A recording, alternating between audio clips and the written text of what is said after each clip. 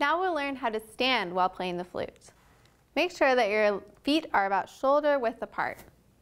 Also make sure that your knees are nice and loose and not locked straight like this. Next, move your left foot just a little bit forward of your right foot.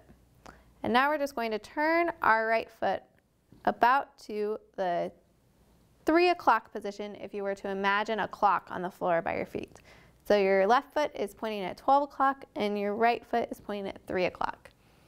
And then we're just going to stand up nice and tall while we hold our flute and look straight ahead and make sure that your shoulders are nice and relaxed and your knees again are not locked. The flute, just like when we're sitting, should be just about parallel to the ground. So okay if it's a tiny bit down, but we want it mostly straight.